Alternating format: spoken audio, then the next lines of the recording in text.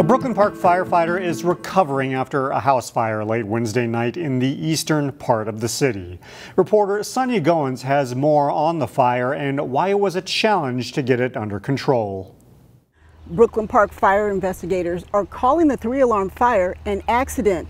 They say a pit fire got out of hand, quickly spreading to the garage and house. You could hear explosions, minor explosions, pops. Crews were called to the home near West River Road and 85th Avenue North just before 11 Wednesday night. When they arrived on the scene, they noticed the fire spreading rapidly across the backyard. Neighbors watched in horror. Oh my, it was big. I haven't seen anything like that since Vietnam.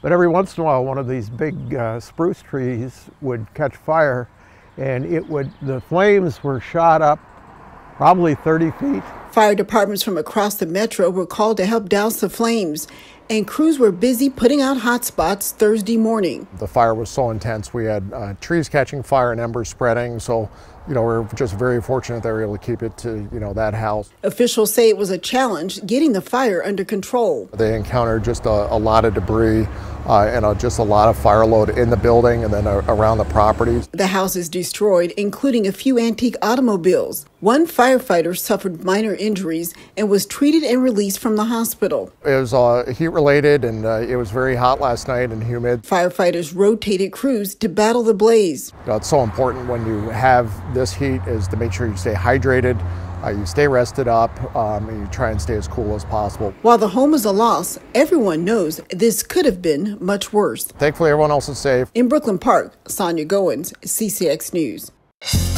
Find more local news stories at ccxmedia.org and follow us on social media.